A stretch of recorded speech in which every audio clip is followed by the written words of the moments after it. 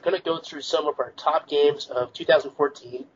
James, you want to start out? South Park: The Stick of Truth. It was not only to me a great RPG because it's just simple, turn-based, collect things, get weapons, level up. It perfectly captured the essence of South Park, the television show. I mean, come on, Jesus with an AK-47. I mean, how can you beat that? RD? If I really sit back and think about it, Dragon Age Inquisition was definitely one of the best. I've invested probably 150 hours into it at this point. The whole game is just a really fantastic package for $60. Any game you could pay $60 for and get over 100 hours out of is instantly a win. My number one, which was Middle-earth: Shadow of Mordor. Yeah. The content is so rich and changing because of the Nemesis system. You almost never have the same experience as someone else.